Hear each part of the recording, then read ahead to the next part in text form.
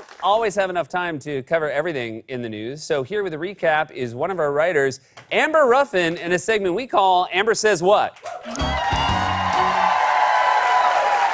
guys! Things have been crazy! Okay, so first of all, the Super Bowl was this weekend, and I saw the halftime show and I was like, what? Shakira played the drums and I was like, what? Then JLo did some crazy stuff on a pole and I was like, what?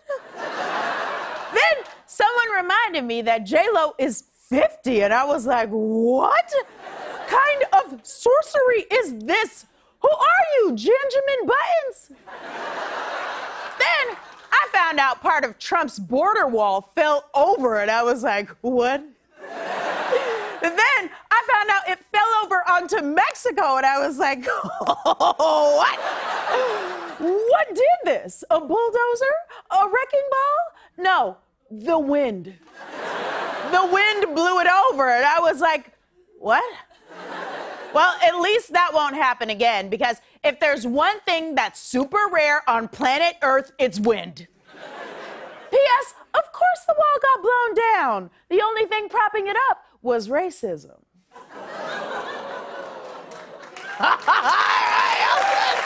Oh! If you think about it, yeah, that was racism.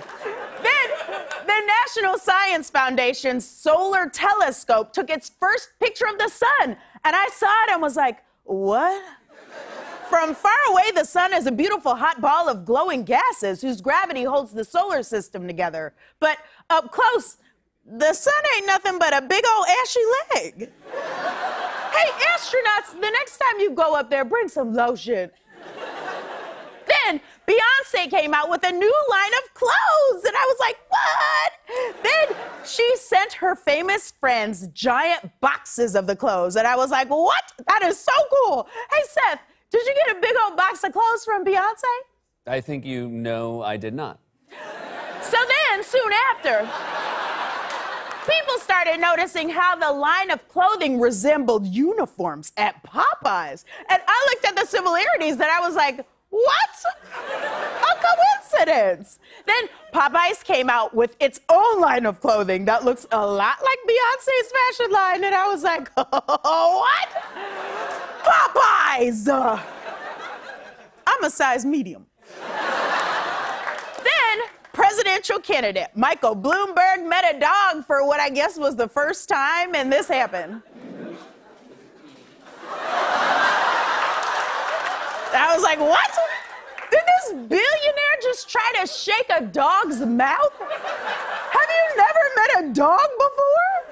Man, dogs are for petting, booties are for shaking. Then, a zoo in England recently discovered that their big cats are more active in their environment if you spray Calvin Klein's Obsession for Men. And I was like, what? That's not a surprise. That cologne is from 1998. Of course cougars love it. Y'all have to stop. You can't just be owing everything. Cougars? Oh. Racism? Oh. Then I read an article that said Harry and Meghan's choice to step back from the royal family was a missed opportunity to heal race relations in the UK. And I was like, what? It is not her job to fix your country? Besides, she already taught you the most valuable lesson of all. Black people don't have time for your so treat us right or we'll move to Canada.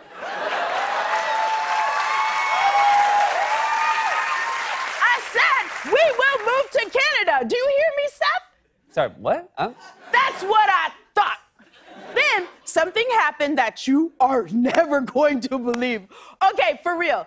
Last week, in a town called Perryville, Maryland, a white man robbed a bank in blackface. And I was like, what are you doing? Now, you know there's probably only one black person in Perryville, Maryland, and his life is bad enough. But on the bright side, that bank robber probably got home, and his wife was like, ooh, no, Bob, leave it on. Then, yeah, they had weird sex. Then I heard my favorite person to look at, Billy Porter, was at the Grammys. And I was like, what did he wear? And I saw him and he looked beautiful. Then I saw that he had a crazy hat and I was like, what? It's gorgeous. Then I saw that it had an internal mechanism that opened and shut its bedazzled veil and I was like, what? Look. Man, I tell you what, if I ever got my hands on that hat, we wouldn't be doing no Amber Says What. We'd be doing Billy Porter's Hat Says What. And guess what? I did, and now we are. It's time for Billy Porter's Hat Says What. You guys, things have been crazy. First of all, I heard that Gwyneth Paltrow is selling a candle that smells like her vagina. And I was like...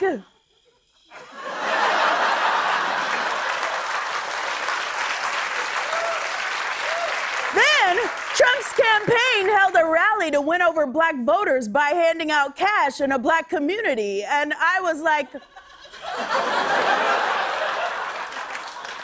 Where are you doing that at? But then I found out the Black Women's Caucus of South Carolina endorsed Tom Steyer for president. And when I realized the closest thing the Democratic Party has to a black woman is Tom Steyer, I was like, this has been Amber Says What in Billy Porter's Hat.